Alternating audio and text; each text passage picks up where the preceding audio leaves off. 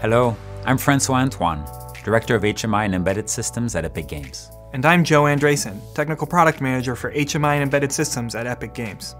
Today, we're very proud to announce our Human-Machine Interface Initiative. Our dedicated HMI team of technical artists and engineers is committed to this effort, and we are continually adding new features to benefit all manufacturers. We're thrilled that General Motors recently announced GMC Hummer EV will be the first vehicle to use Unreal Engine in its digital cockpit. This marks an exciting partnership in building next-generation experiences on embedded systems. Unreal Engine provides key features for design-driven development. Quickly iterate with Blueprint's visual scripting, collaborate with complete version control support, instantly preview designs on your desktop, and stay in control with direct access to source code. These features and more enable designers, artists, and developers to work directly on the project that is deployed to the vehicle. Unreal Engine is a comprehensive toolset for creating beautiful, interactive visuals using our advanced scalable renderer.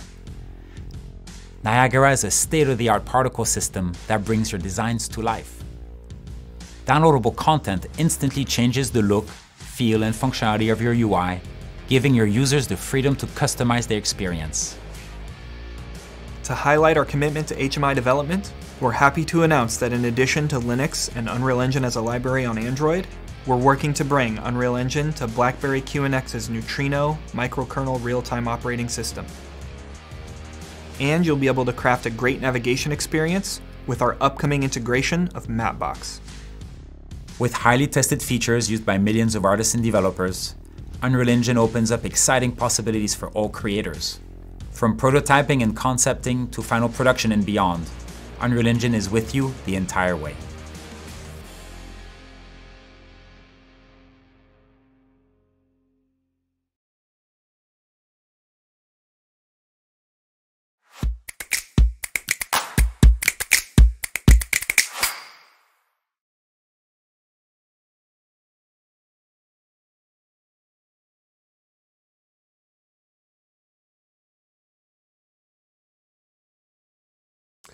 Hello and welcome to another Educator live stream for Unreal Engine.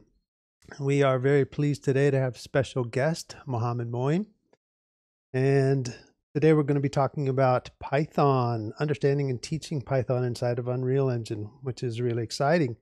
This is a stream that I've been really looking forward to, and a special guest that I've been really looking forward to having on the stream.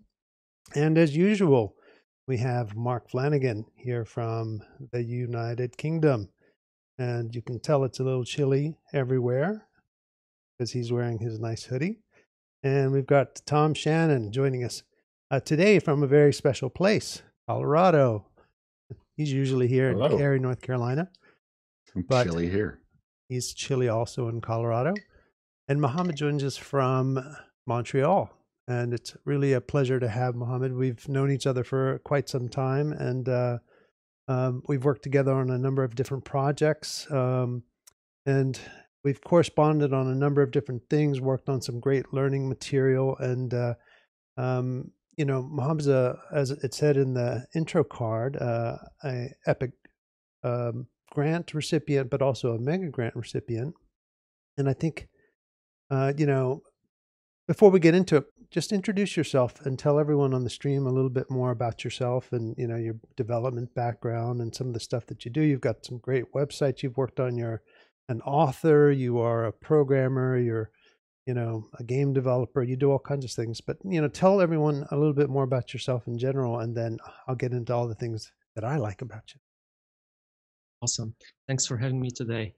My name is Mohammed. I'm from Egypt. I started programming in very early age. At that time, I was not a very good programmer.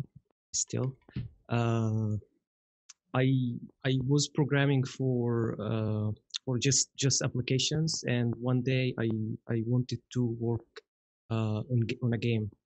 This is how I started my journey with game programming. At that time, there weren't any engines or anything, so the way you do it is just C or C++ or Visual Basic. It was doable at that time. This is 1990 something, and from there I started learning by myself until today, like 15 or 20 years later, I still learning by myself. I worked in quite a few companies, mostly as a programmer, sometimes generalist programmer, lots of the times engine or tools programmer, sometimes technical direction. Uh, Usually I don't care about what's the title as long as I'm going to do lots of fun stuff. My journey with Unreal started quite some time ago with Unreal 2 and Unreal 3 for a company called Spicy Horse. I At that time I really liked Unreal Engine. It was a very big world for me. I started learning a lot of things and a lot of things about game creation and the game engines. I learned from the source of Unreal 2 and Unreal 3. And when Epic put Unreal 4 publicly for free or for like $11 or something, I was almost the first person to buy. I purchased day one. And within a week, I start putting videos of my findings. Like you having the source code between your hands, you can learn anything, you can do anything. So I start digging in the source code and make tutorials and videos and articles and tools and lots of fun stuff. And this is how I learned Python as well. Like one day I found about Python API. It started to show up on the GitHub source code, and I was like, oh, what, Python in Unreal? So I start tracking this, and I keep my eye on this, and compiled the version of the engine, and I just started with it. And we are here today to speak about Python with Unreal. Fantastic. And, you know, I think, gosh, how long has it been? Like 4 or 5 years ago, we started communicating. I remember you know, you've been an author. Tell us a little bit about the work that you've done as an author too. Yeah, so okay. It is funny because I never thought about writing books or anything, but like the first months of Unreal 4, like Unreal 4.0 or something, I saw there is a hidden plugin called Paper 2D, and the name caught my attention. Like, what is Paper 2D? It was like hidden in a folder called Experimental. So I made a build for this and start looking at it and thought, oh, I can make a 2D game with Unreal. And right away, I start recording some videos and put them on YouTube. If you find, this is probably the first 2D with Unreal video series. It was April 2014 or something, same months as release. And from this tutorial, I got the publisher contacting me and say, hey, it looks like you digging too much into Unreal. Are you interested into writing a book for this? I said, yeah, why not? It sounds fun. So I wrote a book for iOS game development with Unreal. At that time, I was still a Mac user. So I have iPhone, I have whatever devices, and I have the accounts, provision, files, and have everything set up so I can make the book happen. I spent some months and I learned it from the publisher. I learned a lot from them about writing, about how to structure a book, how to really make educational material. I made a lot of mistakes and they were patient and they forgive me for that. And because they forgive me, when the time came after the release of my first book, they contacted me, are you looking into write a second book? So I said, oh, okay, yeah, I have 2 kids, so let's make 2 books. So I wrote the second book, which is Unreal Rendering Essentials.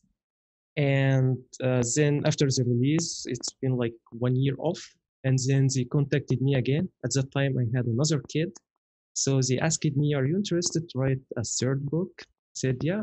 So 3 books for 3 kids. And I wrote the mastering Unreal Engine with C++. Yeah.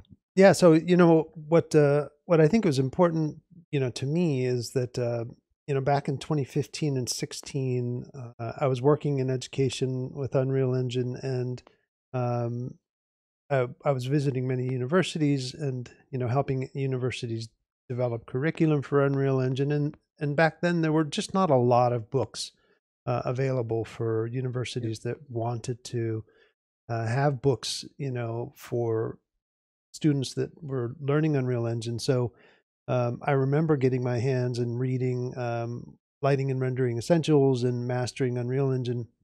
And these were some of the books that I really enjoyed and liked, to recommend to people, because there was not a lot of material right after Unreal Engine 4 launched to help people to understand how the Unreal Engine renderer worked. Physically based lighting and rendering was still something that in many ways was relatively new. We had, of course, our documentation, which was, has matured and gotten better and better and more robust over the years. But these were really helpful books. And it's one of the places where I became familiar with your work. And I think one of the reasons that I started reaching out to you initially was like, hey, this is really helpful material. And I've been recommending these to instructors when they say, well, where do I get material to present to my students? Especially since, back in, these days there's a wealth of material and online material, and it's easy to tell your students to go get online material. But even as early as or late as 2015, people were still really liked a lot of physical books, to get their hands on. I think things have transitioned a little bit more over time where people prefer online learning resources, and, justifiably they're easier to update than, and they kill less trees maybe. But still a lot of people like that physical artifact. They like to sit down and leaf through a book. And I know I still like to have a physical book to look at. And these are still both fantastic books. There's still lots of great things to learn from these books. And I strongly recommend them because they still are very relevant. And a lot of the foundations that you lay out in these books are really good. So for anyone in the stream who still likes a good, artifact, a good book to read, I encourage these books because there's really good fundamentals of understanding lighting and the rendering of the engine. Even though back in 2015, that must have been, what version of Unreal Engine 4 was that for lighting and rendering? Maybe like 4.7 or Yeah, something like this, 4.7, because Unreal came out for 2014, so it was almost a year old. I'm sure they've asked you to update them quite a few times. Yeah, but we came a long way. We've come a long way. That at this point is almost 20 versions of the engine since that original book. But I think that's a testament, right? Because since then you have built websites. You have also built some additional great YouTube resources. Another thing that we communicated about is that you built I think it was like a 27 video series about building a tank game inside of Unreal Engine, which I really appreciated and really liked, because what you did is you built the same game both in Unity and Unreal Engine, and you sort of showed the path to building both games in Blueprint and in C#, which I thought was very, very intelligent and very clever, because for anyone and this was probably 2 years ago, 2.5 years ago. It's been a while since you've done those. It's even longer. Has it been longer than that? It's even longer. It's a tank game. Yeah. Right, because there's a lot of people who are like, well, I understand how to do things in C#, but I don't know how to transition those skills into Blueprint. And so I thought that was a very clever series, because you were very helpful in describing that process of understanding what you would do in C# and what you don't necessarily have to transition immediately to C++, but instead can transition directly into Blueprint.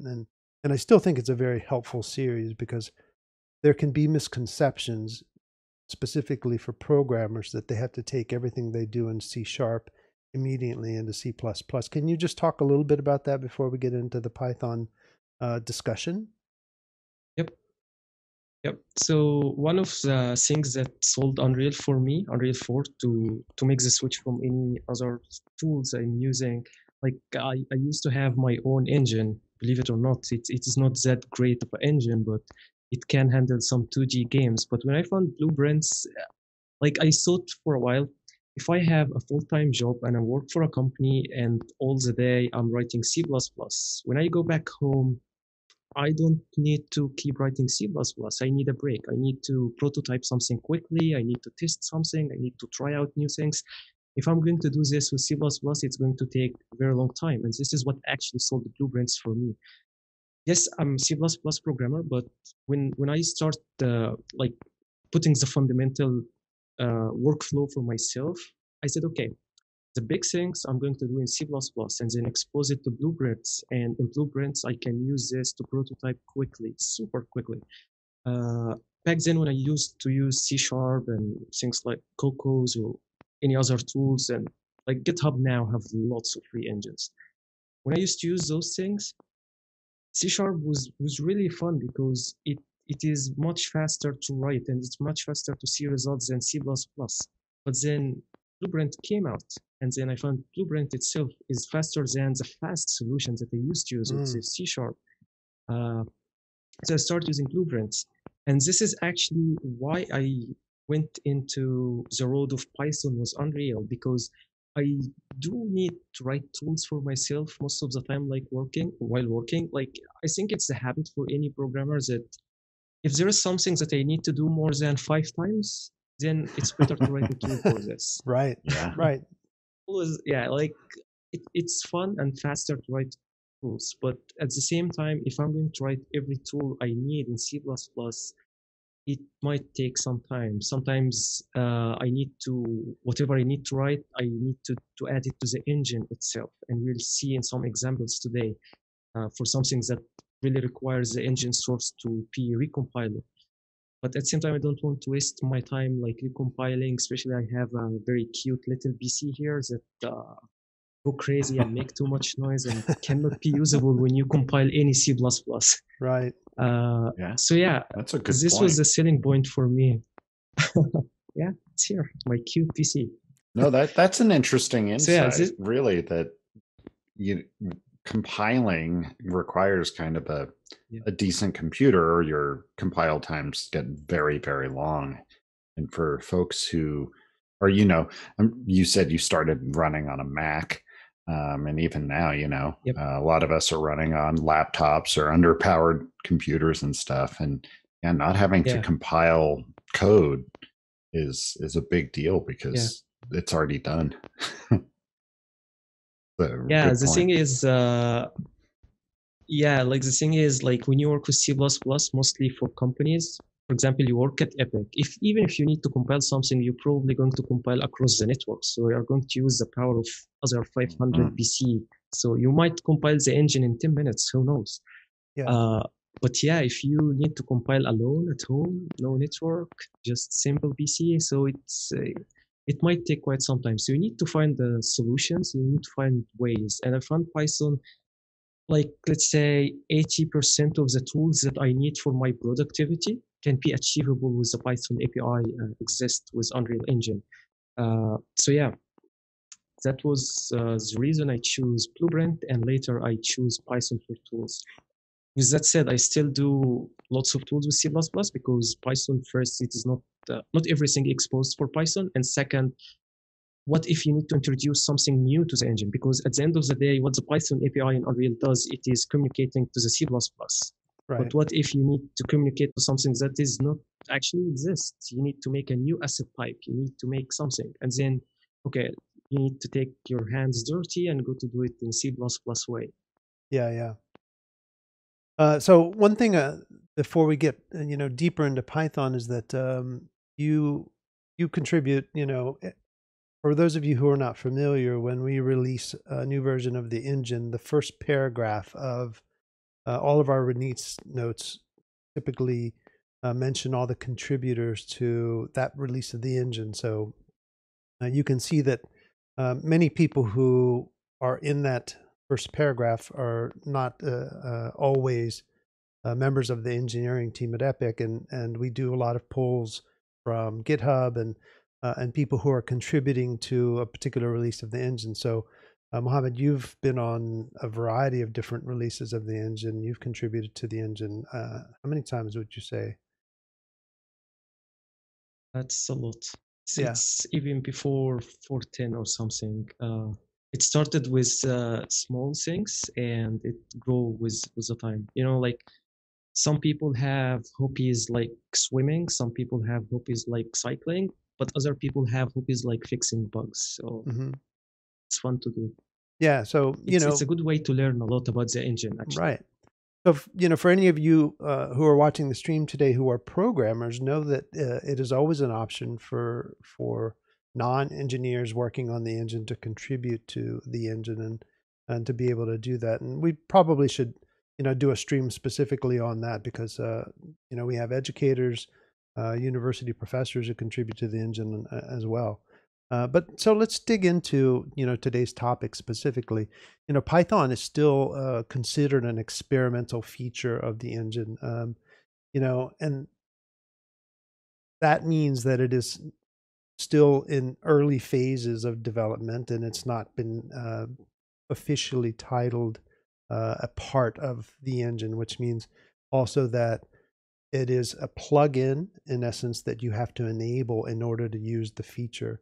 Now, to clarify that doesn't necessarily mean that that it is not a native part of Unreal. There are many features of Unreal that are plug-in based, which means that it's not part of the core executable, but that it is, part of the engine. It's just a module of the engine that you have to enable. But it's still in experimental mode, but it's been in experimental mode since version 420. So, it's maturing very well. And now that we are in preview 4.26, it's been in experimental mode since, for 6 versions of the engine. So it's maturing really nicely. And you've been working with it since 420, is that correct, Mohammad? As soon as I found it, I believe it probably could be earlier than 420. It's 2 years for now. I think 2 years. Can't remember the exact number. Yeah, I think. But I released the free so while learning, I started to build some tools, and then when I found I have like a group of tools that is not project specific, it is not specifically for my project. It can be used by anyone for anything. So I gathered them and put them in on a GitHub repository for free. This was like a year and a half ago. Right. So 6 months earlier I started. Right. Well, so, what's kind of interesting is that if you're going to GitHub and actually getting the source of the engine, there are things that you can start working with even before they end up in our release notes, and people can sort of, so if you're compiling your own version of the engine, you may encounter things that, are there before they are officially announced in our release notes. So I think one of the very first mentions of Python in an official capacity is in the 420, maybe even 419. But I think the first time that there's official mention, as far as I can see, is 420 of the engine. But if you're actually working in the source code on a regular basis, you may be able to find that there were ways to access. You can access Python before 420, and that is for those of you who are actually working with the source code, Epic is very transparent, and you go to the Trello board and you can find that there's lots of things that we're working on that actually are in the source code. But so it's still, though, considered experimental, and you have to enable it as a plugin, which I'm sure you'll cover a little bit later on. So you can run Python in many different ways, though, right? So when you enable Python, you can run it, of course, inside of the editor, but you can also run it as a command line, and there are command line enablements so that you can run it in many different ways, because Python is very much a pipeline tool, and it can be used very much as a pipeline tool. And I think that one of the reasons that it was brought into Unreal is because there are many industries like the film industry and of course the game industry that loves to use Python as a pipeline tool to help implement pipeline. And I think that's one of the things that you really talk about in the course that you developed for Python, is that you can use it once, like you said, to not do a lot of repetitive tasks, but also you can run Python as a startup tool, and you can enable it in the project settings as a startup tool, and do a lot of things that really help if you're building custom studio versions of the engine where you want things to happen at startup, or can you tell us a little bit more about sort of running Python and other ways to do it that way? Yeah. So shall we start with sharing screen? Sure. Yep. Okay. I share the screen. So can you see it? Yes. Okay, so I'll be creating here an empty project. It's third-person template just to test out our stuff, everything as it is, and it's create a project. By the way, I'm using 427, which is because I'm using the GitHub source. So if it crashes or you see some things that you are not familiar to see, this is because it's 427. Also, if you see something not familiar, because this version also have, like, it's my personal version, so it have some modifications, and I'm using it to show some stuff I modified for the Python plugin for to use it for my own projects. So hold on just a second here, if I may interrupt. Yep. The rest of us plebeians out here are on like 426 preview 3, and you're already living in 2023 running 4.27. This is the GitHub. this is the power of GitHub, everybody. I just want to know, what's the future like? Yep.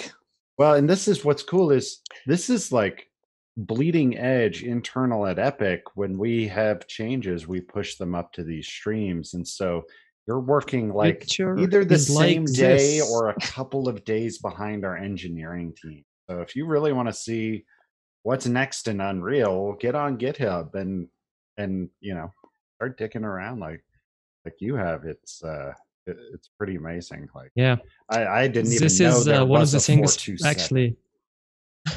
Thanks for that announcement. As there is. And this is actually one of the things that I found and investigating and studying right now. I found it in 2.7. So I'm looking at it right now. It is a new tool I found in the source. But yeah, back here. So first thing to do if you need to use the Python plugin is just to enable the plugin. If you go to the plugins and in the scripting, you need to enable the Python editor scripting plugin. As well, yeah, here it tells you that it is experimental or beta, and then, yeah, it's at your own risk. And yet I didn't find any problems, maybe 1% of a problem, but it is really, really smooth and there is no issues. I say yes, and you need the editor scripting utilities because we need to do some work today with the editor as well. And for sequencer and movie render pipeline, it is things, if you are going to make tools that is touching those parts of the engine, like if you're going to make a tool that is automating stuff in the sequencer, so you need to enable this. So you enable this part of the API, just in case. And this requires a restart. It is very quick thing, so let's do it. I have my project here. It's very important because we need to see something in the project file here. As soon as it show up, if you go to project settings, where you have all the things for your project, there's a section for the plugins, a new section show up, which is Python. Don't panic if your version doesn't have those. Those are things I have added for my own engine version. But what we need to do here is we need to enable something called the developer mode. Why we need to enable the developer mode? If you look here into the intermediate, like next to your project, there is intermediate folder. There is nothing called Python here. If we enable the developer mode, it requires a restart. And as soon as we restart, there is a new folder will show up here, which is very important for you if you are going to write Python and you need to write it in an efficient way. Give it a time, and then you have something called Python stop. And in this folder, there's a new file called unreal.py. What is this? For people who are not familiar with Python, just a second, I need to open it here. Okay. This is a very large file, as you can see. Even my mouse can't scroll. You see how large it is? This is what I call a definitions file. This file contains all the definitions for all the things that are exposed from the C++ source to Python API. If you look to older versions of Unreal, I will be uploading a video later today on my channel showing there is I'm comparing an old Unreal stub file or definitions file from the very first versions of Unreal and with this one. This file is already 13 megabytes, which is a huge for a text file. and in the very early stages of Unreal Python API, it was like 100 kilobyte, and the file was way smaller than this. It's a quarter of a million lines. If this tells you something, yep. If this tells something, it tells that there is a lot of work in progress happening in this API, and every day there's a lot of stuff being exposed to make it usable. So to make a use of this definition file, you need to add it to your IDE. This is very important for the auto-completion. When you write code, just to not write while just blind, you don't know what you're writing. It's this file makes it easier for you to write the code. This file, usually I'm going to use PyCharm. So if I look here, this file goes to the installation of PyCharm system, and then you put it wherever the version. I have several versions of PyCharm. I put it in all of them, and this makes the definitions, or makes my IDE can recognize those Unreal definitions. The other important thing about this developer options that we enabled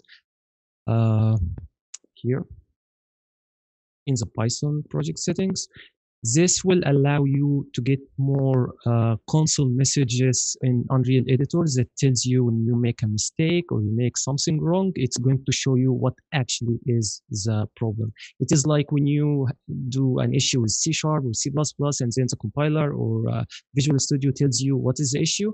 This is the same thing, but it's in Unreal, so it shows you here in the output log what issues you have, and this is very helpful. So I'm going to open my PyCharm here, and I will make a new directory for this stream. Just quickly make a directory, bullet stream, and here let's start adding Python files. I will add a Python file, and let's call this one logger. The very first thing you do, and the most important thing in any programming language, is just logging stuff to the console. This is step number one. Write something for Unreal. You need to import Unreal, which is going to import. You see here when I write, my IDE can now recognize there is something called Unreal that I can import. Mm-hmm. And in this Unreal, I can say Unreal log. When I say log, it tells me you want a log or log error or log warning or whatever. So I say just log and old school. Old school. Running this can be done in many ways. One of the first ways I can browse to this file. Show in Explorer. I can get the file name, or basically the file name and file directory, and come here to my Unreal. And here in the output, you have different options for the output, command or Python. If I'm in command, I say I want to execute Python, and this Python going to be this file. So it runs a Python. I see this green line, which means it runs this file, and then my file has this log Python. It's a hello world. So the same thing if I go back here and say, okay, it's Unreal log, for example, warning,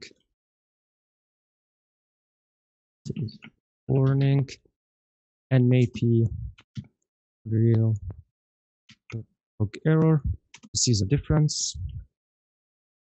Is wrong. This is how fast it is. I just wrote the thing here. I can come here. I can execute it. Oh, don't forget py, the file. And then I have all of them. This is a difference. Colors are important when you log stuff.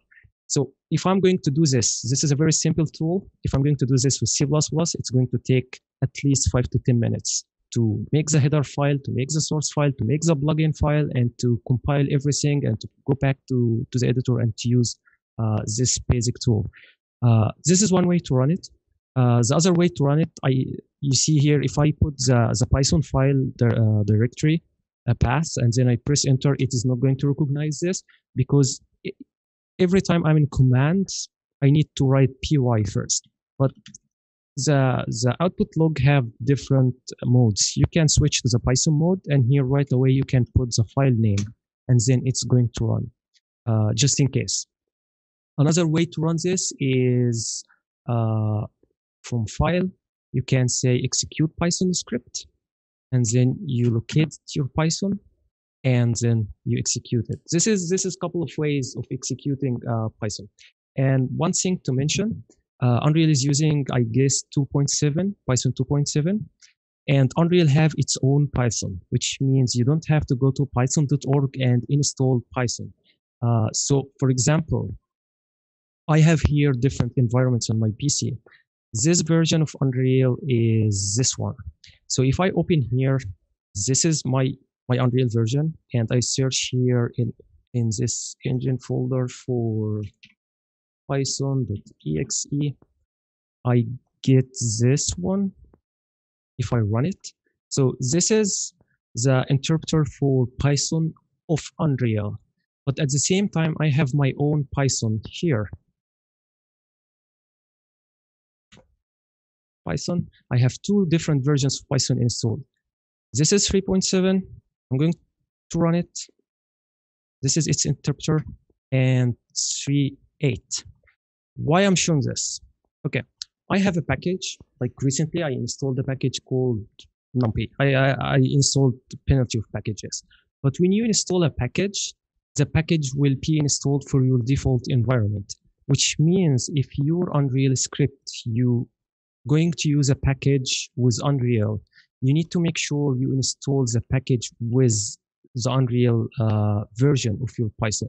So if I'm going to 3.7, where I installed this is my 3.7. It's where I installed my package. If I, for example, say import NumPy as MP, then I get no errors because now my Python 3.7 did import this.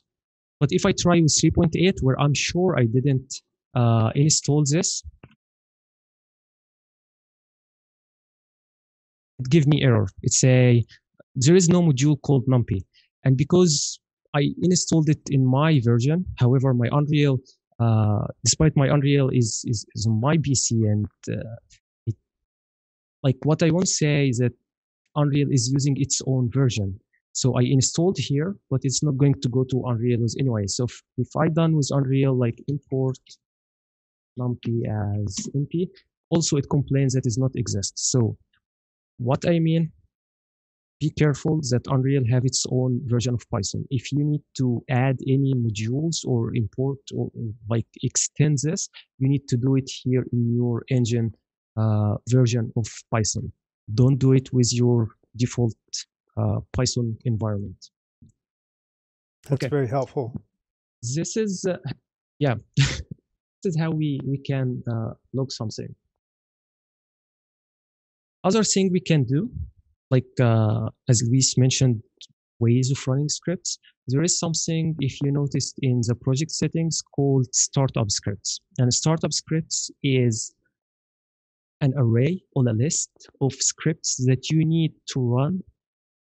You need the editor to run as soon as the editor started and before it starts ticking. So for example, if I have here my project, I'm going to close the project and I'm going to open it again. You'll see as soon as the project open, there is nothing unusual happen. Just open and I see here all the usual loading messages. But if I go to here the project settings, and within the Python settings, I add to the startup scripts my script, this script. Then as soon as the editor, it will ask to restart. As soon as the editor open, it will search for this file and then will execute this file. And then we get the 3 messages here. So it's after the editor did launch and before it start ticking. Okay, so now we do this, but it doesn't look good and it is not usable. What if we share the project with someone else? He doesn't have necessarily to have this long pass. What we can do here, we can just put the name of the script, and this is another way of executing scripts with Python, but we do something called additional passes. And additional passes is whenever you try to run a script, Unreal can't recognize this, but it knows that this is a Python file. It will go to the additional passes, and then it will start searching for this file. If it finds it, it will execute it. If it doesn't find it, it will throw an error for you. So if I put here in additional passes and then I browse, I can now browse to this stream folder that we just created and restart. This additional passes, anyone can change their own additional passes. It is fine, but the core element, which is the script itself, it doesn't change. So here, it ran it. So there is many ways to run Python scripts, and those are the most common ones. So okay, to be clear, Python scripts run both outside the editor, inside the editor, but not really so much during gameplay like blueprints and C++ mostly do. So just to be clear, that really the intent of Python is not to replace blueprints or C++ for building game code, but it's really for all that stuff that you do outside of the game code, working with the editor and working with your assets and working with your different applications, where Python is really cool because it works in all of those applications, presumably. Yep. It is meant to be an editor thing only, and we will see in some examples later on that we can do things at the game while it is running in editor. But if we try to do the same thing while the game is running standalone, not everything going to happen as long as we including or we importing an editor module. So we can go with another example for assets, for example, to show, as you mentioned, it works with assets. So let's see how this can work with assets. I'm going to start typing here. Let's make a new script, new Python, and let's call this, it's Python file, of course. Port set. Okay, first thing first, import Unreal. Okay, we need to deal with something called global editor utility base. If we are going to work with the editor, we need to work with the utilities class. We need to deal with something here with the content browser. So if we look here into the documentation, which is very great reference. This is a Python API documentation, by the way. It looks strange, but it is really helpful as long as you search for what you want. So I know that I need the global editor utility base, so I search for it. And then it showed me this is the global editor utility base. It have lots of functions that can handle lots of sensitive stuff in the editor. What I need to select an asset and then, or a bunch of assets, and then just check some information about those assets. Because later on, this is a core of manipulating assets. You can get them, and then you can query about their information, and based on this information, you can do it. If this is an asset is not used, okay, let's delete it. If this is an asset that should be duplicated, it should be moved to another folder, let's automatically do this. So in here, we are going to search for example, get selection or get selected. So you find right away, it tells you there is a get selected assets, and this is going to return you an array or a list of objects. So what we need to write is basically Unreal.global editor utility base .get selected assets. It is the same way you write in any programming language. So I'm gonna come here, and before I use the global editor utility base, I will store it somewhere. So I say Unreal class, sorry. class, and I'm going to call it editor details. And this is basically the Unreal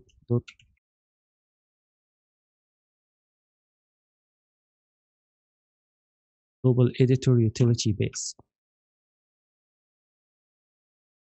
Now, what I can do, I can say a new variable called, for example, selected assets.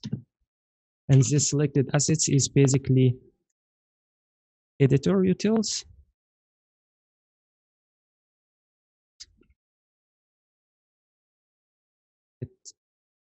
Okay, can't show. Yeah, it was loading. Get selected assets. So now what I know is that this is an array of a selected assets. And in order to make sure that this is correct, I'm going to loop through this array. I'm going to say for asset in selected assets. And for every asset, for example, let's use the Unreal log, the things that we already made, Unreal.log, but not hello world.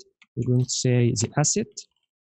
And if we look here, like keep the API you reference for everything. Here it's say it's going to return you an array of objects. So what is object? If you open this object, you see it is something inherited from object base. What is object base? Oh, okay, this is the base object that every single Unreal is inherited from, which means anything you're going to deal with in Unreal have those functions. So you can get the name, you can get the full name, you can get the outer, like the package, you can get the path, you can get a lot of things.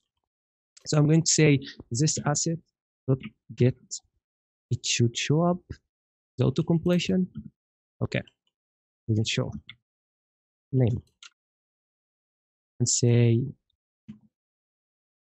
real.log asset dot get f name example. Real.log set path name.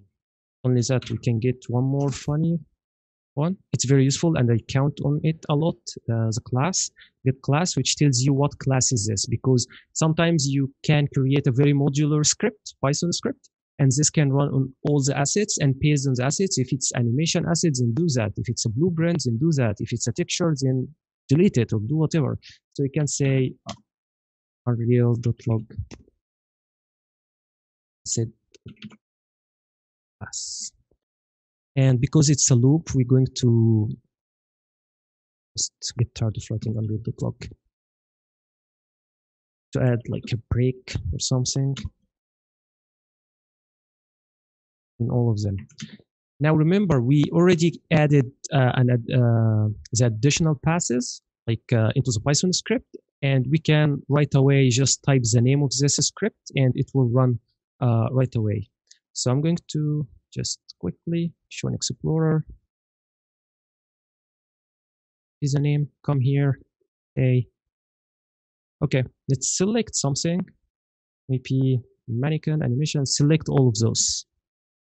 Or maybe it's 3, 4. And then we can right away here write py or script and run it, and boom, it's a syntax error. And this is why Unreal output log with developer mode is very important. It tells me here there's an issue with line number 4. It tells you exactly where the issue is. And if the issue is with a component that cannot be casted to another component, or something cannot be casted, it's going to give you all the details, tell you you're trying to cast this and it cannot be casted to that, which is very useful. So we'll come here, line number 4, and we forgot this, which is a Python thing. Again, py, this is script, run it. This is what I'm talking about. It tells you selected assets in this line. Line number 7, object needs an argument, global editor utility base. Okay, let's come here, line 7. Okay, selected assets, yep, yes.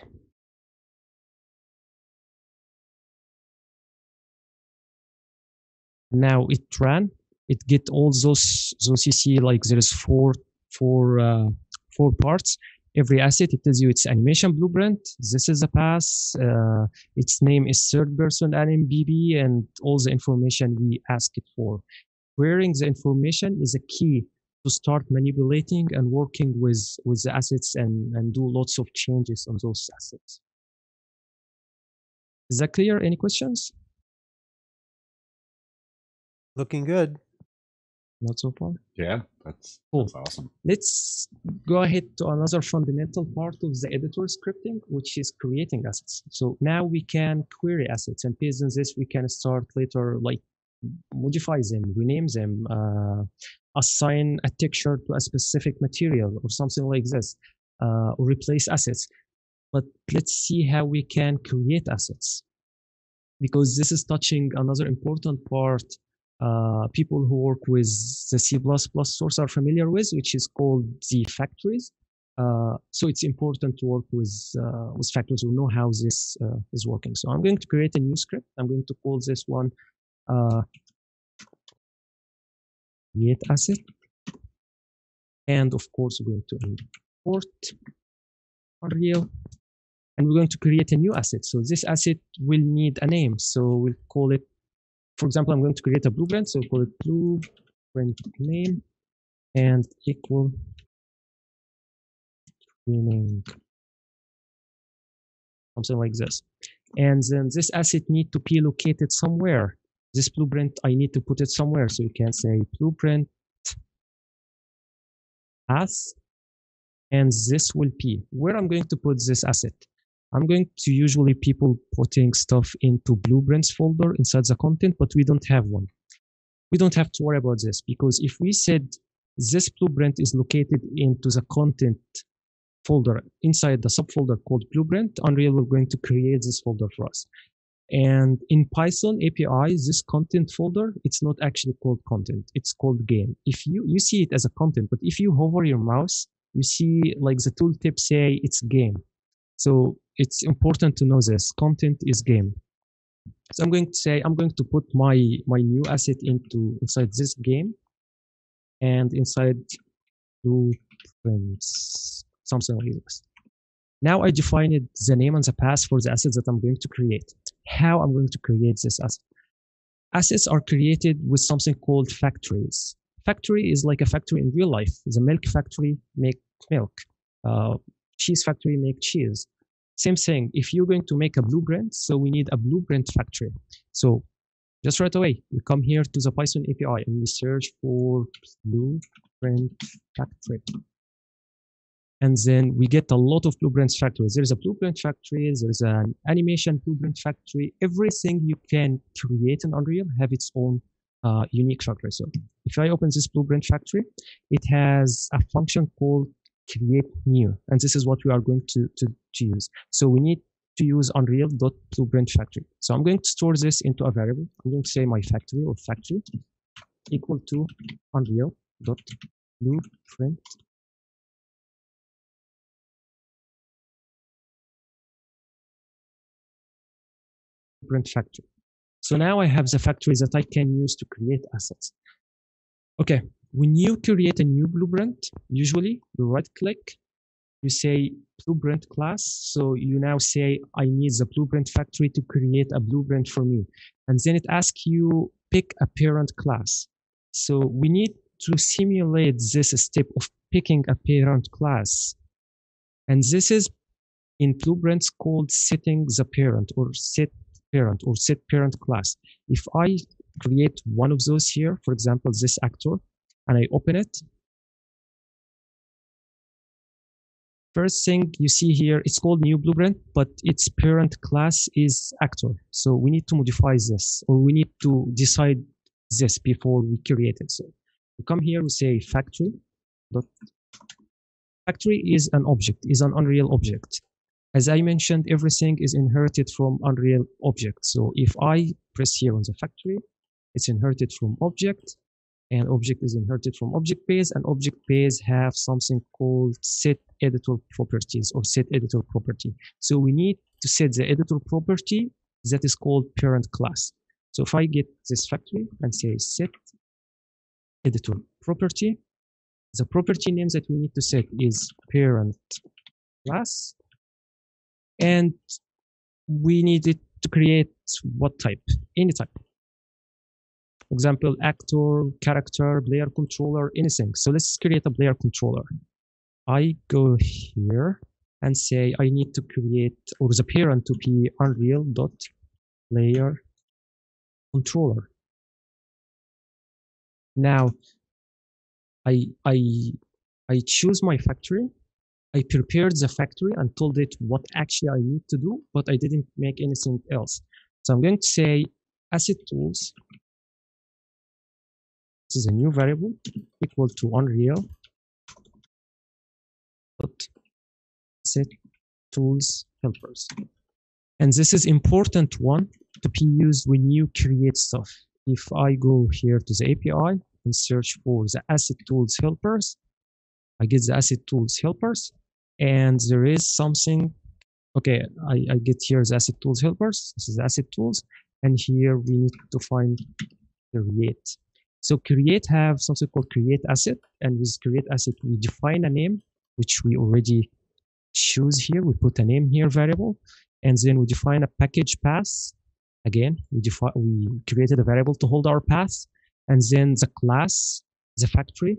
The class, we're going to create a blueprint. The factory, we already created our factory and prepared it and told the factory we need this specific parent. And yeah, we leave this as none. Yeah, so this is the thing I like about this API. It's very simple, and it shows to you exactly what you expect. You can sometimes copy the entire line, paste it in your code, and just modify those parameters. And it tells you if there is a return, what is the return type. It's very easy to read if you are not familiar with Python, or even if you are new to programming.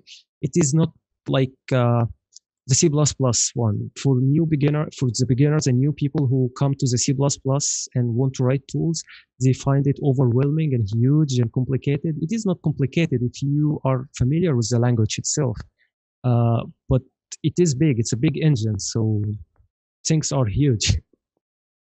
Anyways, so we need to use this create asset. So we got here the asset tool helpers. I just needed to get asset tools, just get the reference to the asset tools. And then I say my factory. Let's finally initialize this factory.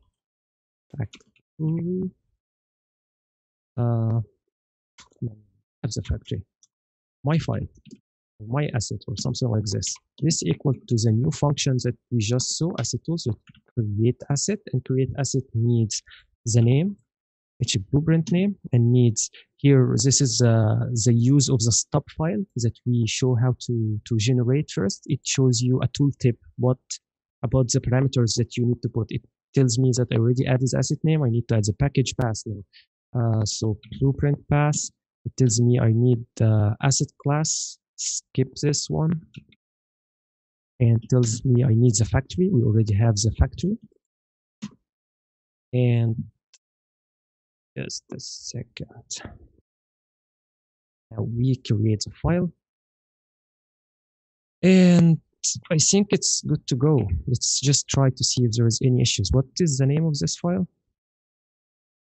No, it's create asset. So we come here. We can run the script right away, or we can from file, which is my favorite way, execute create asset. And then suddenly we had a new folder called blueprints. And if you open it, it has the streaming blueprint, which is based, if you hover the mouse, it says a parent class. If you can see it like the third line, parent class is player controller. If you would change this and you change your mind, and this is a C++ tool, you're going to take quite some time to change this. So I'm going to show you how fast it is to change this. We don't need player controller. We need game mode. It's game mode right away. Maybe it's a good idea to change its name as well. Something like this too. Just change it right away. I can then run the same script. It created the game mode right away. I don't have to compile. I don't have to waste time. I don't have to do anything. Okay, what if I give this tool to the artist or to whoever designer, whoever the person is going to use it, and say, okay, can this file, instead of having the start, can it automatically save? I don't have to waste time to do this. I can come here, can basically, oops, wrong one. I can come here to the API and I can search for save loaded, for example. It is still in the editor asset library that we use. It's called save loaded asset, and we pass an asset to it, and we say only if it's dirty or no, it's true by default. So we can come here and say Unreal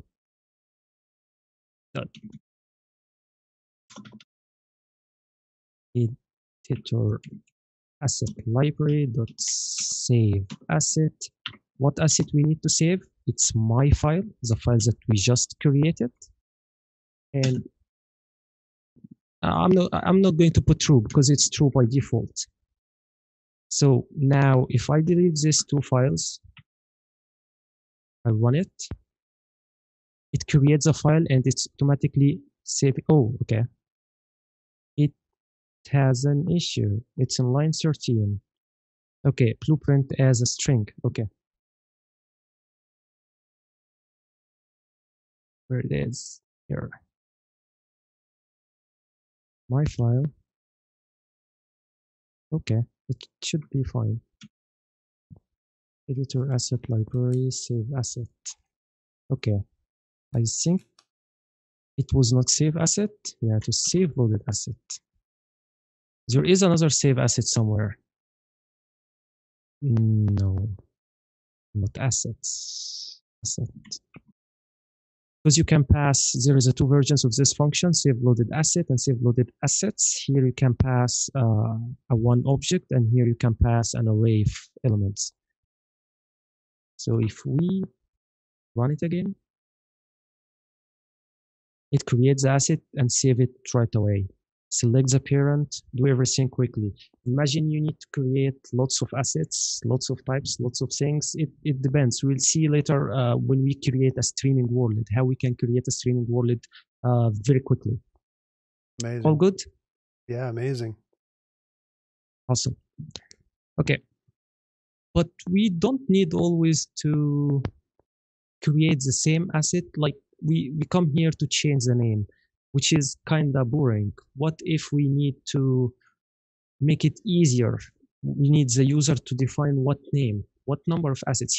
Here's the file create one asset. Every time we need to create another asset, we have to run the file. What if we can give the user the ability to define the name of the new assets as well the number of those new assets, or maybe the what classes or whatever.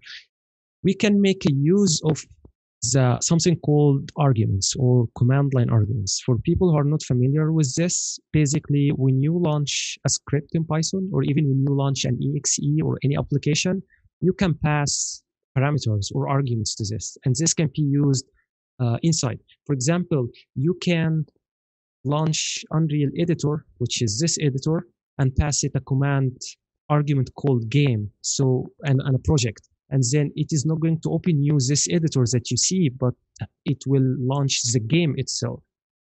So we'll see how to do this in Python. I'm going to copy the entire code here because we're going to create assets. So instead of writing all from scratch, we can paste on this. So I'm going to call it caps create asset with args. And we're going to paste everything. Still import Unreal. Still, we have the same name. Still, we have, we put them into the same folder. But we need new stuff here. We're going to keep the factory. We are going to use the factory, actually.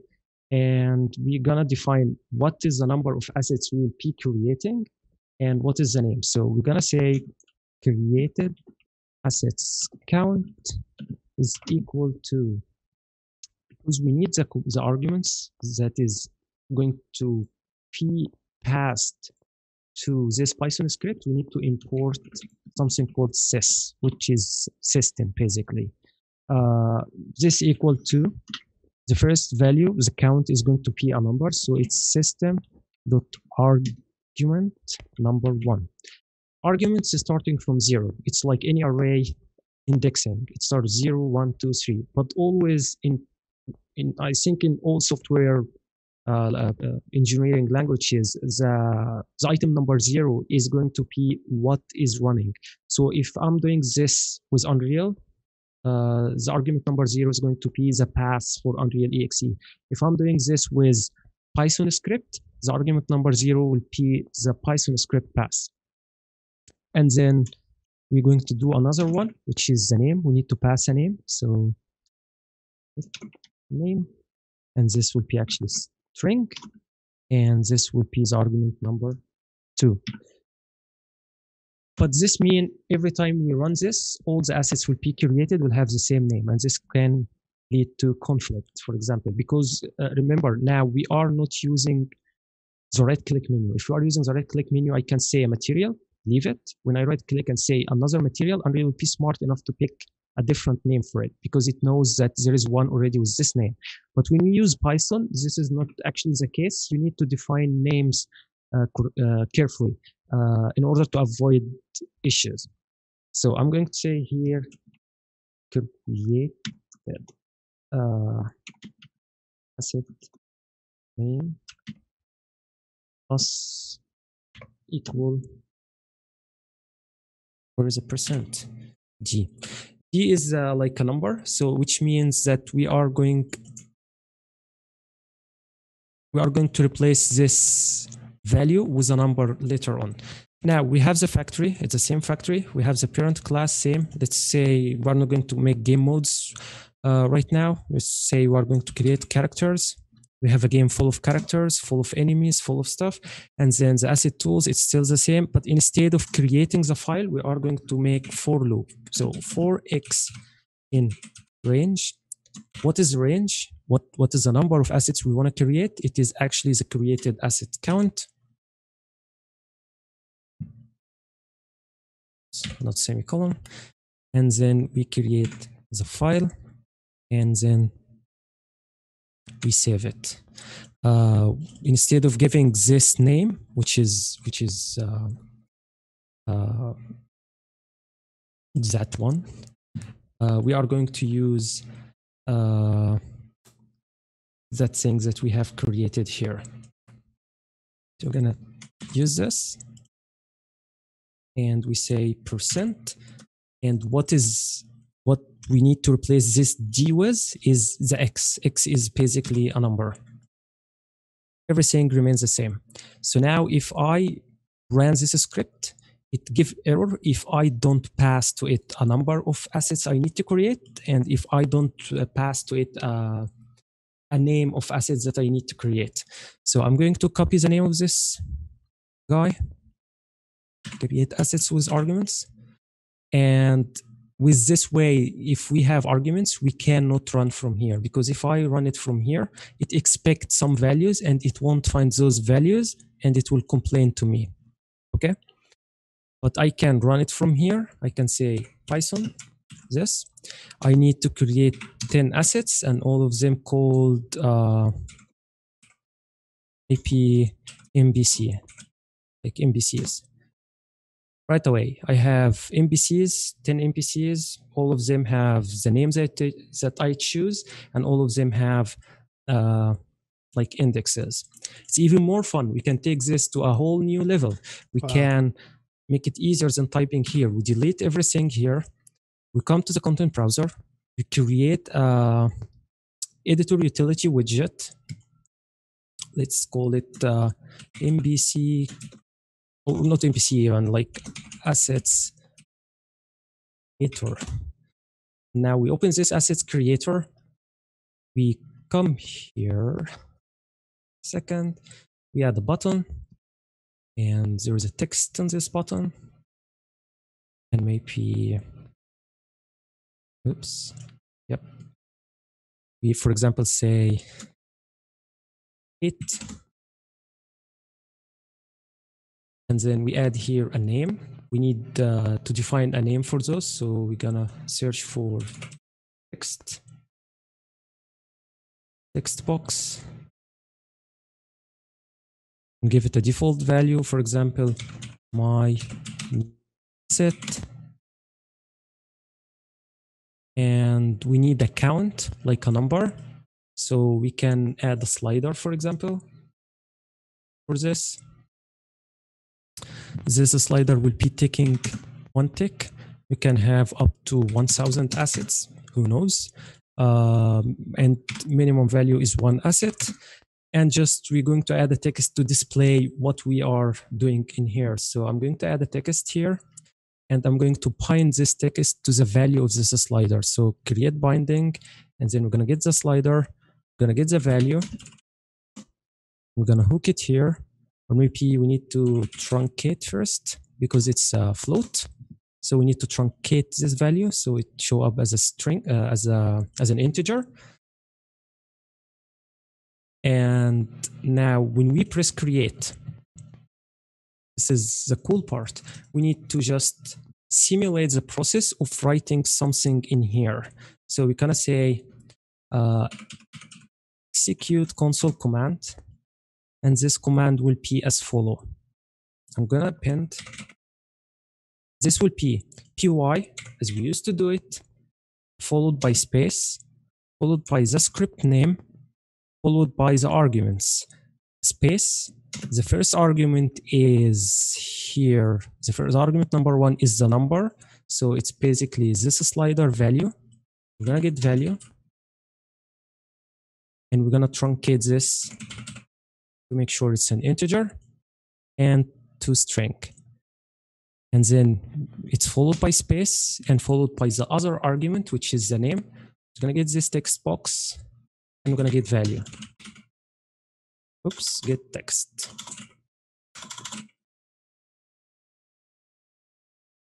And put it here. If everything is all right, we should now be able to right click here, say run editor utility. He opens this folder. I say I'm gonna call my assets characters, zombies, whatever, and then I'm gonna create 194 one of them. And Unreal will do it. It's very easy to hook a Python script with the UI, with the UMG, and then you have everything created, sorted, renamed, and just ready to use. Super of cool. course, if you are going to make those, like all those zombies variations based on an MBC class, then you are not going to define the class here as a character, and then you are going to define whatever class you are going to use for this. But it's very easy to connect things with UMG to make it more modular. We can even add a new attribute here to define what class we're going to create. So we can even define the class from here, and we can have as many arguments as we want. Like the maximum number of arguments I needed in a script was 10 arguments, and Python never told me it's over limit or something.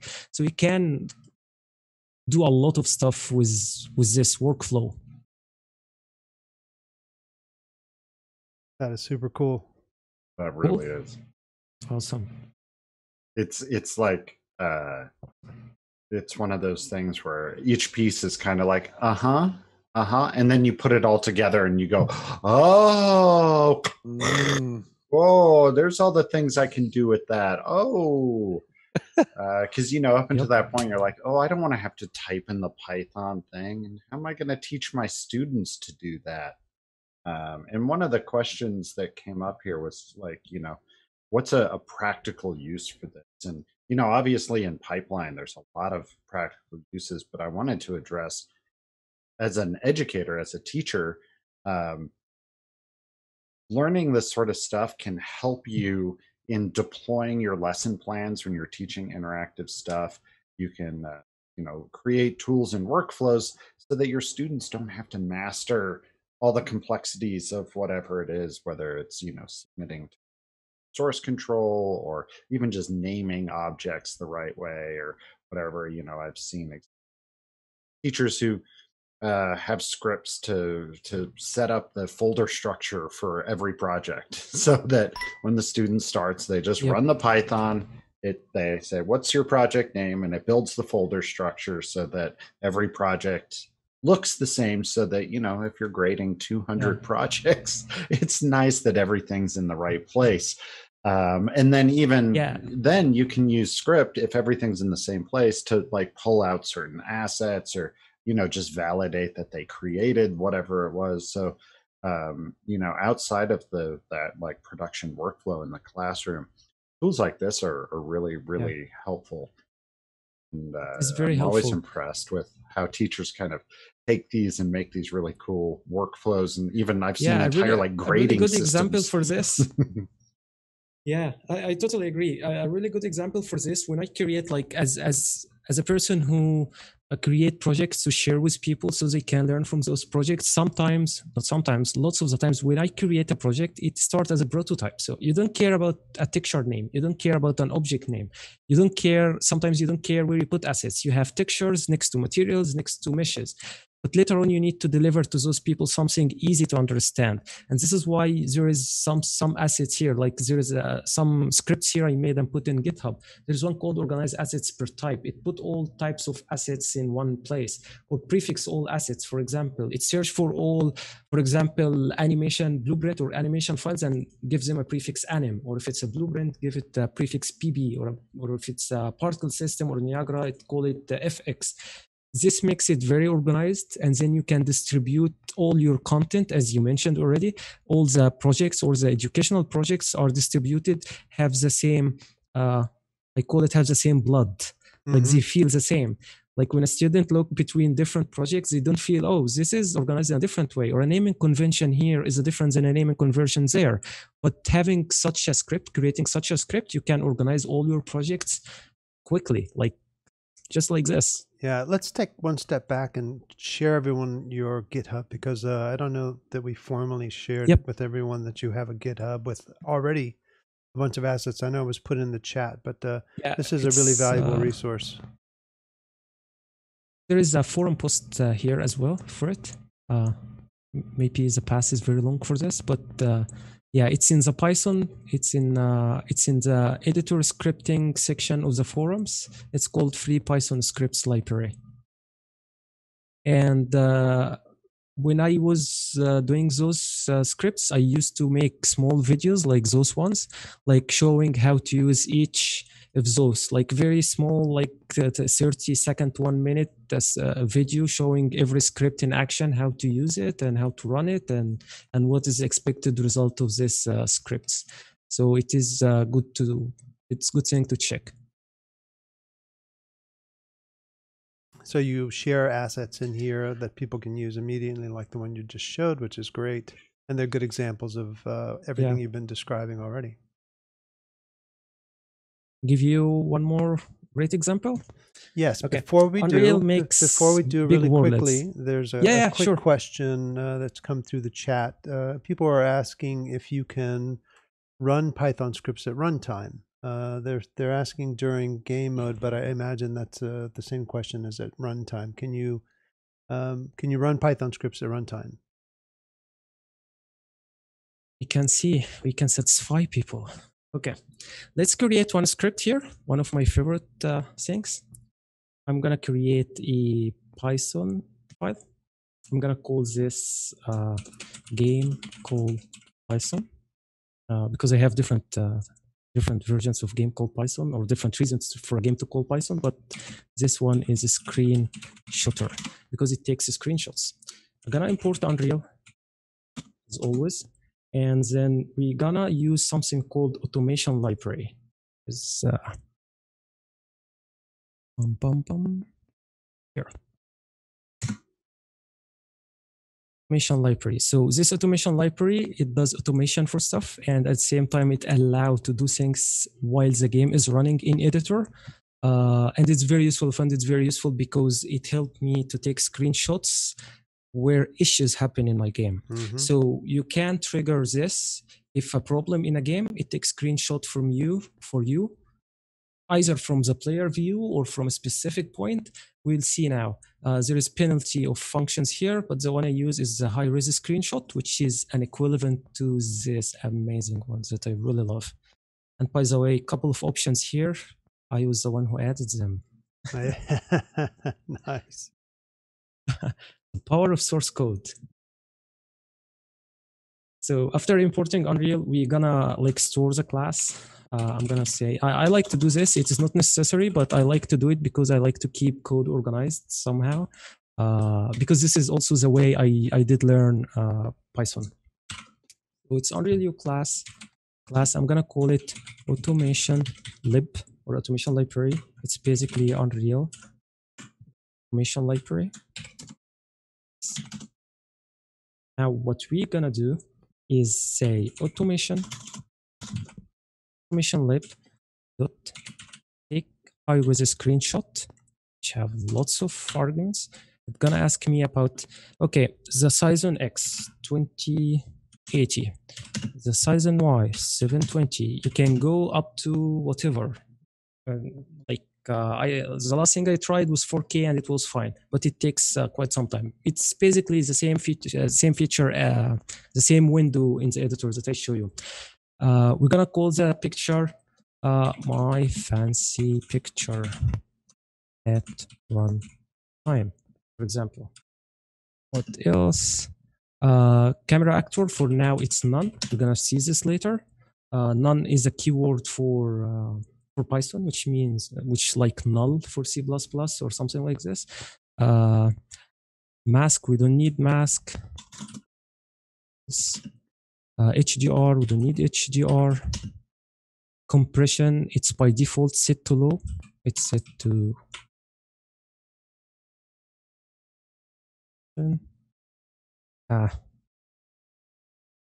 it's easier to copy it from here. Compression latency low. And I have no notes. And this is a script to take a screenshot from the editor UI. It doesn't look very fancy right now, but we'll see why it is fancy when we do it at runtime. But I'm going to come here to this screenshotter and just py screenshotter. Okay, there's an issue with the script. It's in line 7. We're gonna see what line 7 is. Automation library, take screenshot. Take high-res screenshot, 2080. Okay, flash. Why? Okay, another error. Still on line 7. Let's see what the issue is. Where it is. Yep. Automation library. Okay. Maybe it's a picture. Need a name. Need a type. NG. Still, same thing. False, completion. Okay, it doesn't recognize what is compression tolerance is. And here it's a error named compression tolerance is not defined. It thinks that compression tolerance is a variable and I didn't define it, but actually my mistake is I didn't write Unreal with compression tolerance. So I say this compression tolerance is something subjective to Unreal. So py this, enter, and then we have the screenshot here, this image. This is not super fun yet. What we can do here, we close this, grab that. We can, because every time now I'm going to capture this, it will give me the same picture but different view. Like for example, if I'm looking here at this guy, I'm gonna run it from here faster. A screenshotter. So I'm gonna get this picture from this view. If I go here next to this question mark, I'm gonna run the same script again from here, this one. It's gonna replace the picture, which I don't need. So what we can do is we can come here and we modify this, the value here, and replace it with something like the time or the date time or anything. Okay, so we're gonna do here from date time import date time. We import date time so we can get the current time value or the current value of date and time, because if you got the date, it make no sense because it's going to replace the picture again. So we're gonna say date time now of x or something is equal to date time dot now, and then we're gonna convert this to a string so we can use it, string from time, and need it percent day, percent months, percent year, or probably it can't recognize because here, and then percent what's the hour now, percent what is the minutes, and what is the second, and let's just put all into quotes. Man, I hate this. Visual Studio is smarter in doing this.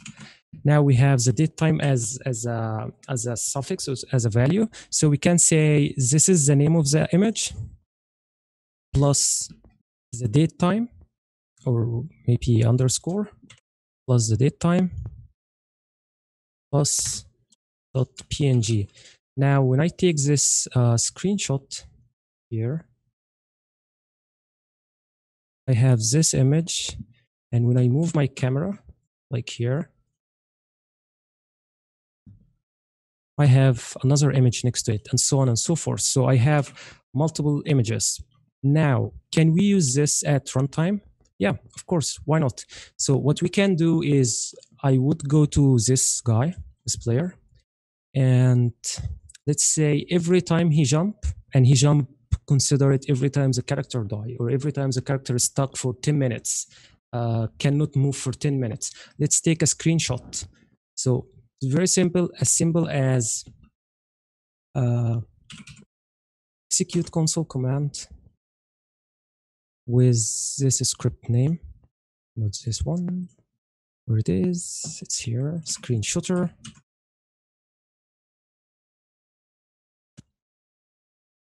Simple as this. So every time I jump, I should take a 720p picture screenshot. So I move, oops, stuck.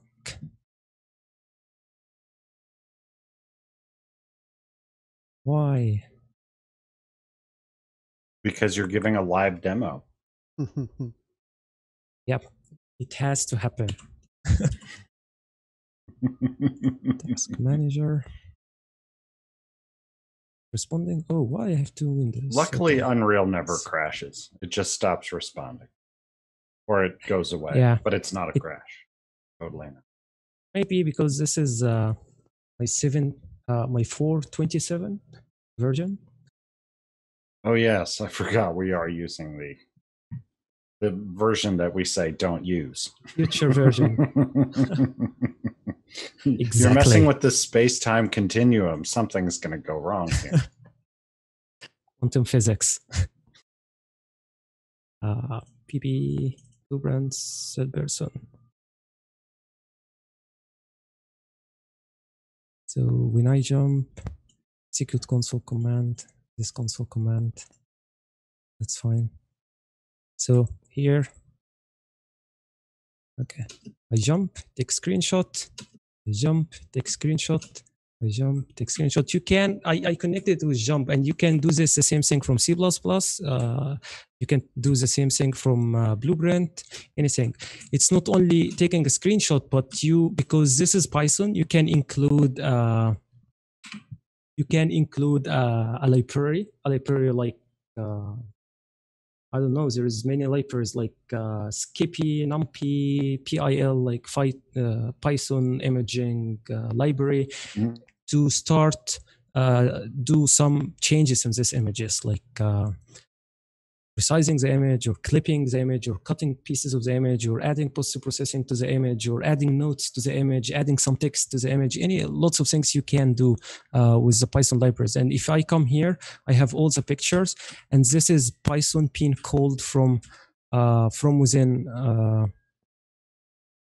the editor while running.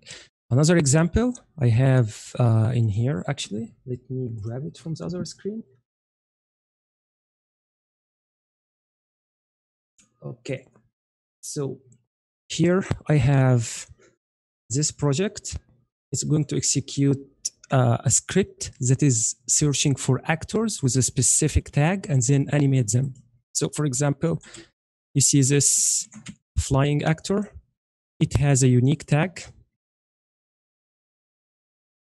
Oops, not components here. It has a tag called Python can manipulate.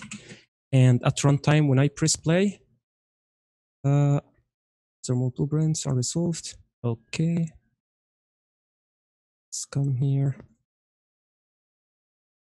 Just disable those things. Okay. Let's just delete everything here for now. Oh, still complaining. Okay. You know what? I'm gonna delete this blueprint. Don't need it. Yeah. No time to fix it. Try and bug me now. So if I press play, why now? So this box is not moved by blueprints, is not moved by C++ or anything. It is moved by Python. I just search for static mesh actors that have a mobility, that are movable, and then I start get their location and change the value by using another function called set location. I can find it here. And maybe not here.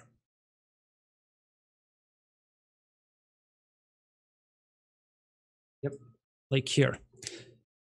So this actor basically is going to search for this Python script is basically going to get all the gameplay actors.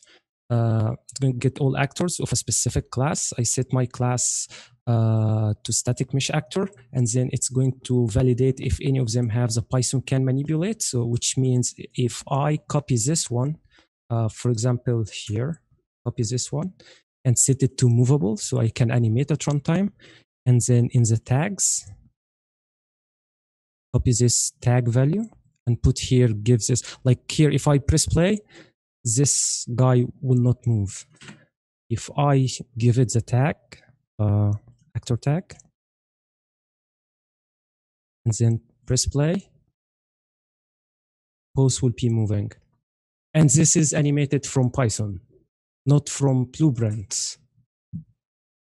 So this is an example of like making a benefit of a Python script, but at runtime.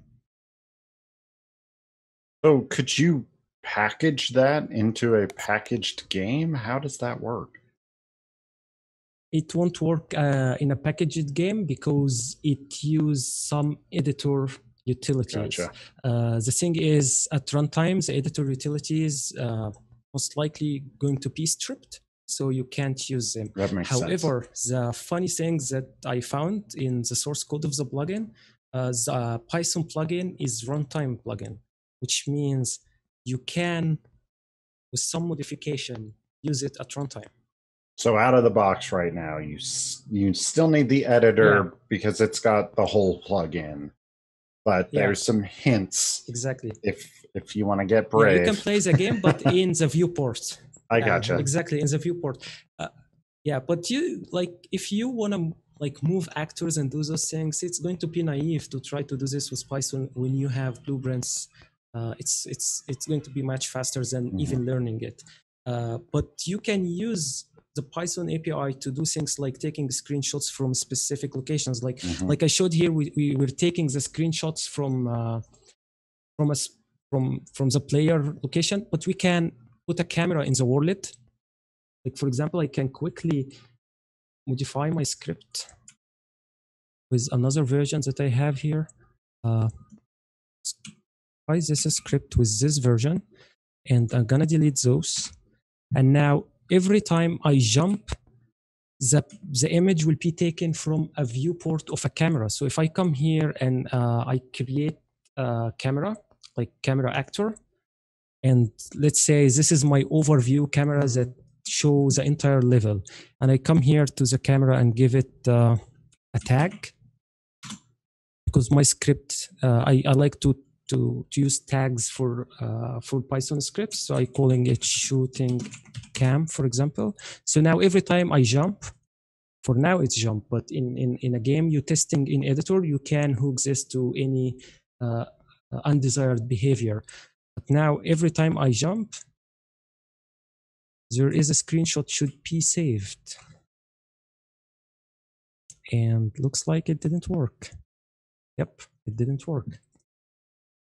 Okay, we can check this later, but yeah, it was working, to be honest.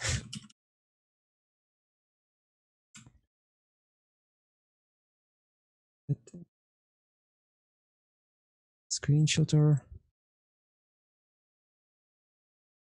Okay. No clue why it doesn't work this time. Yeah, like for example, if I come here to the level blueprint, open level blueprint, and I paste, let's say, the same node at startup, for example, where's the level blueprint? Disappear after the conversation. So begin play, execute this command, maybe delay, like 2 seconds or something, and then execute this command, this Python command. So I'm here. Well, looks like there's an error in here. Yeah, it say editor in play mode, but yeah, usually it should work. It was working earlier, maybe not in 4.27, but this was an experiment I was doing into bending the runtime thing and execute Python from viewport. So there's a lot. I can imagine that there's some work going on right now by the development team on the Python side of things.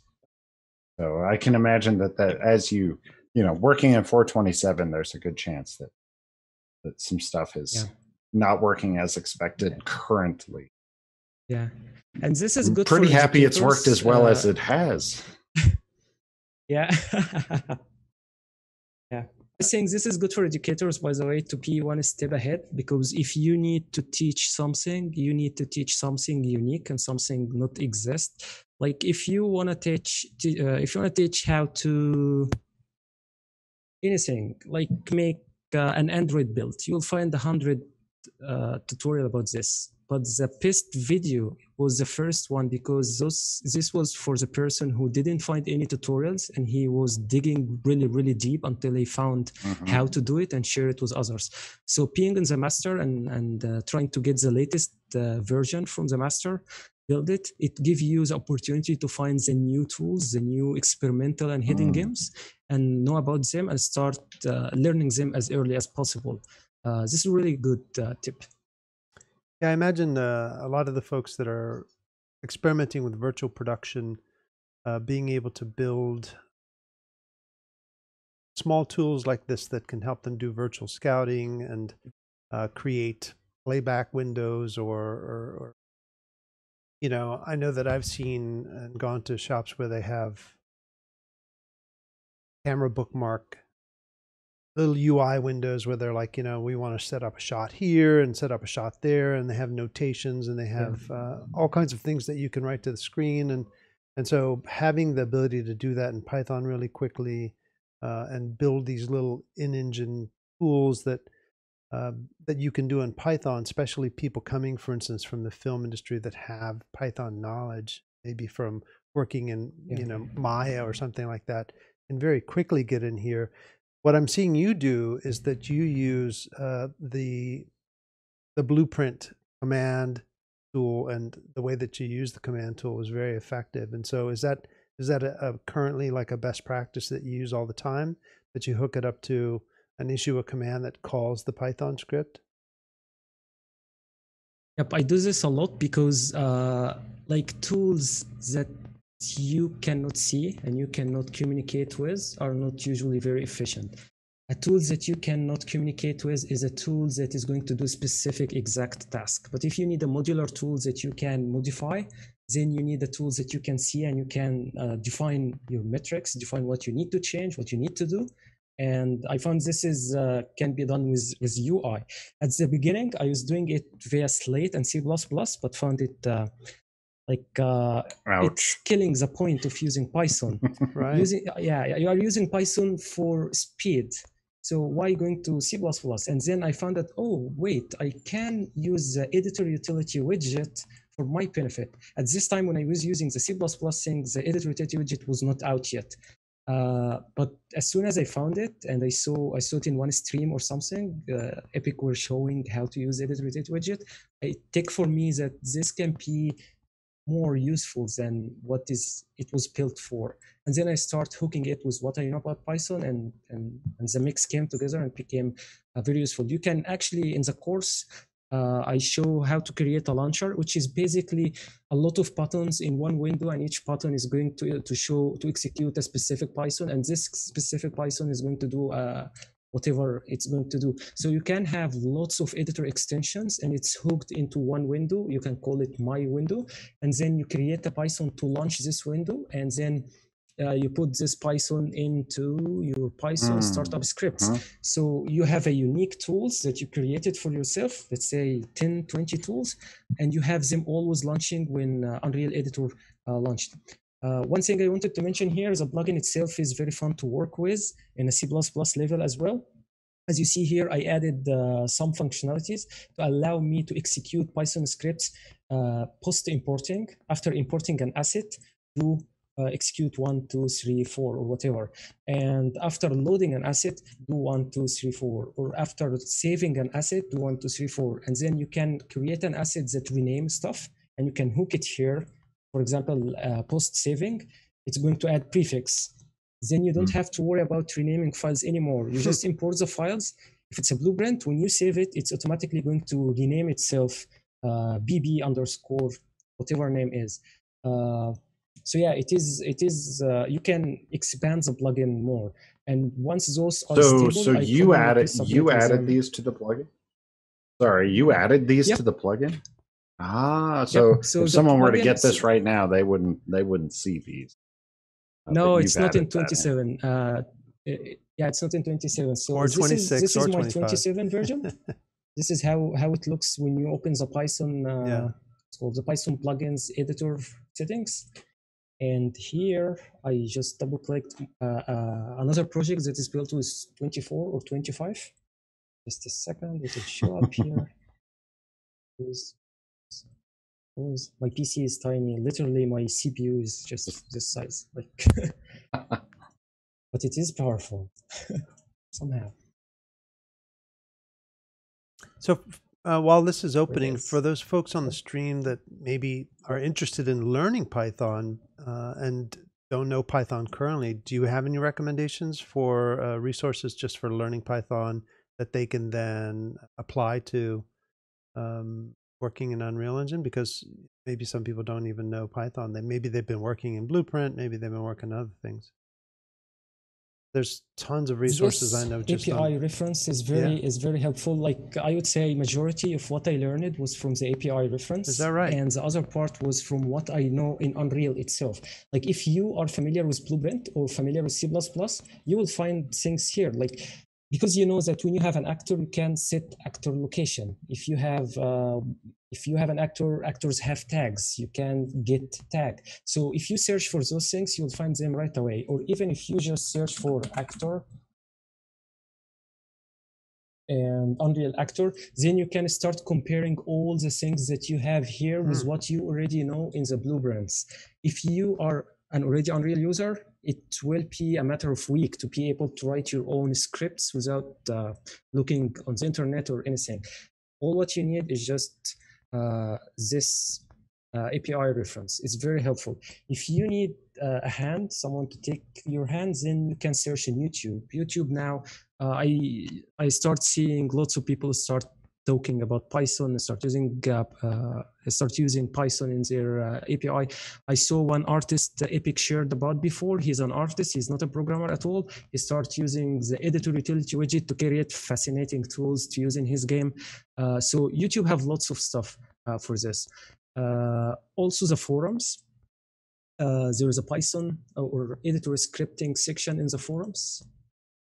Where it is. Here. Yeah, this editor scripting section.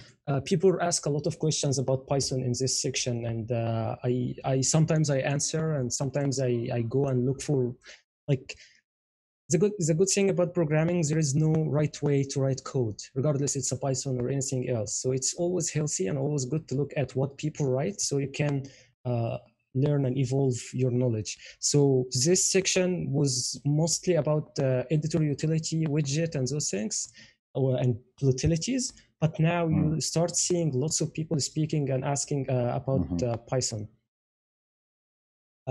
This is the project, as I mentioned to you. This is 424 or 425. And if you see in the Python here, you can only have add additional passes and startup scripts.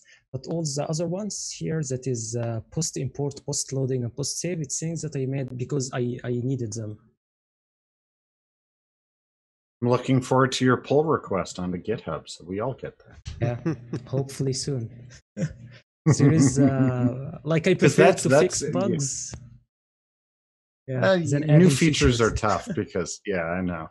Yeah. Because, there's a lot to think about and make sure it works and stuff to add features. And sometimes there is one ongoing, actually. So, like, Well, that, like, it really, at first, we looked at this, but after seeing your examples of what Python can do and how you can use it and how you can kind of decide to use it in the editor, out of the editor, it's, it's kind of its own thing that the editor ties into. So seeing how you can, automate all of that and then, tie that into these events that happen in Unreal in your day-to-day workflow, I hope people can start to see how that can unlock, like you said, with your extension there. What a cool idea when you import an asset or you save an asset for it to check if it's named correctly. And then if it's not, just fix it. Wouldn't that be neat? Do you have just a general... Even more fun, show you something a lot interesting. One last thing. Sure. If you open here this level, this is actually a big world. If you open levels, you'll see this world made of, as you see, those sub-levels. 137 all those sub-levels are sub-levels, created with Python and applied here, all of them. Wow. So you created all the levels and connected them to your world and give them identical names like world division or my map or whatever, and just with a very tiny script.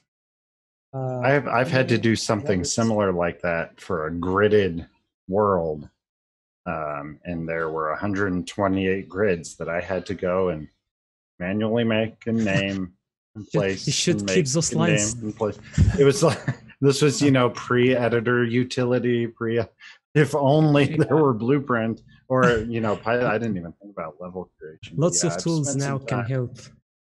Yeah. It's like, it's only 3 button clicks to do it, but I have to do those 3 button clicks 128 times. Like and there's earlier, 6 seconds between each click.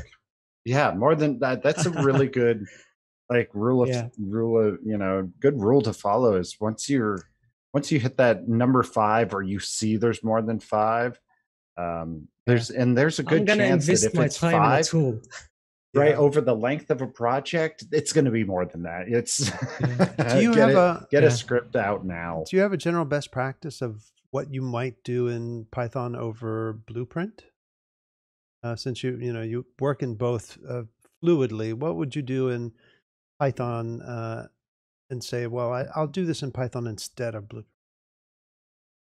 If it's a content browser, definitely. Anything in content browser, it's just 99% I'm going to do it with Python. Okay. Neither Blueprint nor C++. The only way I deal with C++ while doing something for the content browser, if I introduce a new asset. If I'm creating new asset types, then I do it in C++.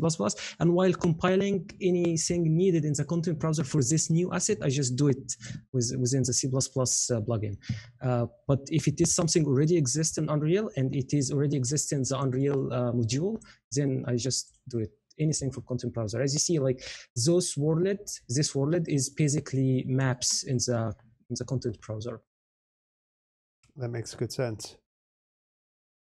Yeah, there is also in the viewport, if I'm going to spawn stuff or instantiate things or move things or rename, sometimes you keep dragging stuff and putting in the world, and then you end up with a lot of things that is not organized. Then I need to create folders using Python, and then here a specific what's called metrics. Like I say, okay, if it is a light post-processing or skylight or whatever, then put them in a folder called light. If it is a mesh, put them, and the mesh mobility is static, put them in a folder called static mesh, and so on and so forth. So it's very easy to organize this outliner, this world outliner with Python.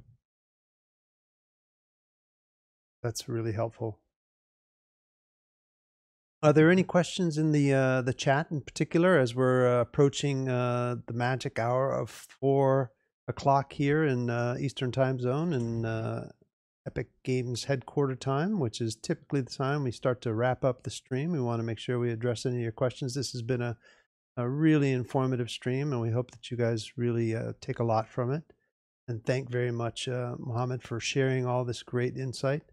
I know that I've learned a lot from today's stream. Yeah, I think Python and this whole tool side is not something that a lot of people know until they're in the industry and they've worked on projects and they see that there's this whole tools and pipeline group, and it's once if you're working at Epic or EA or whatever, you're probably not hitting the add import button in Unreal. You're probably running a Python script or something in Shotgun or something completely bespoke. And so it's really important for students to be exposed to that so that it's not a total system shock. The more that they can see how that works in the real world, that's really, really helpful. And it's important for students to see that that these careers exist and that they're in really high demand, because it's a weird skill set that people don't know. So they don't go to school going, I want to be a technical pipeline director, because no one knows what the heck that is until they've worked with a technical pipeline director and they're like, oh, I want to do that. I like doing that stuff. Or they've worked on a project and they've naturally filled that in. So it's really key for us to do stuff like this to show educators and students that these roles exist and that they're really cool, and that these skills can help you, make your own projects, but really stand out in the field. Because if you're an artist, you're cool. But if you're an artist who can make stuff that makes all your other artists on the team better, then you're a pretty awesome artist asset. So these are the sorts of skills that we like to show to our education community that's outside of what you kind of typically think of in the programmer, character art, environment art sort of bubble. Very much in visual effects, pipeline TDs, Python is kind of bread and butter for them now. So the fact that it's within Unreal, they can take the same principles, the same concepts, and actually apply them across the entire pipeline, which makes a massive difference. The kind of renaming stuff and the kind of importing creation stuff, it's phenomenal. Particularly if you have something, I know so many people struggle with naming conventions for rigs, for example. And oh yeah, just if you could name it exactly the same with an _L, exactly, and eventually you're going to miss one of those 400 bones for sure. Well, even for those folks that they're working on a huge suite of characters now with open world games. You have to have, and so the fact that you can go into a folder, select every asset, do a turntable, and export that into a folder or something like that is just a huge thing that you can either put somebody in an intern role or whatever and have them do it for a week, or you can push a button, have it done in a few seconds. And, that is exactly what people that integrate with Shotgun or something like that will create a Python tool, or, maybe even have to go and purchase some of these tools or download or whatever, or expect it from internal libraries. But the fact that you can make it and customize it yourself is a huge benefit. So hopefully this has been informative to you all. Anything else that you'd like to add, Mohammad, before we start to wrap up today's stream? Oh, thank you. If anybody have question, can reach me on the forums, on Twitter or the blog or anything. And yeah. And I'm Tom and pasting Mark? up your course again. Yes, we do have a special treat Oh, here yes. at the end of the stream. You know, as we'd mentioned, Mohammed has a course on Python that he created and is on Udemy. So he was very generous to share a special code that we are sharing at the very end of the stream, because we're going to share it with you guys who are participating. And then, but by the time we make it up onto YouTube, it probably will disappear. So I'm going to post it up. Are we ready, Mohammed? The time? Here we go. So It's the time. Streaming on the bottom here. So if you use the special coupon code Python UE4 for Python _stream, you'll get 50% off of the course that he has. And Mark has also posted it there. And so by the time this makes it onto the YouTube, this will probably disappear. We'll just edit it right out. Once again, thank you very much. I'll let it scroll a couple times as we are rolling the stream. And that coupon code won't disappear if you like write it down now and you need to buy it tomorrow. It'll be okay. I think it lasts for 5 days or a week. It's like an option I found on the website. I click and copy. Aha. They asked me to write the name. So you've got a couple days to take advantage of it. But yeah. Back to full price. So Mark put it in the chat. It's a Udemy class. It's a pretty massive class, right? How many videos are in your class there on the Udemy class? Mohammed, how many different units are there? I don't actually 4 check. hours. I just go to I'm reading answer the questions. Yep. 4 hours near on demand 100 video or something. Yeah, it's 4 hours, and it's near 100 student. And yeah, the quality of the video was high because I re-recorded multiple times. I guess Luis knows this. I recorded multiple times. Yeah. Great. So be sure you take advantage of this course if you've enjoyed this material. We don't typically do this, but I think that just being able to take advantage of this kind of a tool set, I think is really valuable. So we hope you enjoyed today's stream, and I'm going to stop ticking this so that we can capture the end of the stream. And thank you all for coming. Next Friday, we have another great stream. You know that we've been doing a series on becoming a character artist, becoming a AAA technical artist, becoming a variety of different things. So next Friday, we're doing another one of those, becoming a AAA audio designer. So we've got Zach Bellick and Ian and a couple of the guys that are some of our senior audio designers, musical directors at Epic Games working on Fortnite, and they're going to come in and talk about becoming what it means to work in Unreal Engine as an audio designer. So should be another great stream. I know that audio sometimes is not talked about, and we talk about some of the programming features, but actually implementing those features in a game of the scale and scope of Fortnite. We're not particularly going to talk about Fortnite, but we're going to talk about working in audio as audio designers inside of a real-time tool like Unreal Engine. So it should be another amazing stream. Please join us next Friday at 2 p.m. Eastern Daylight Time.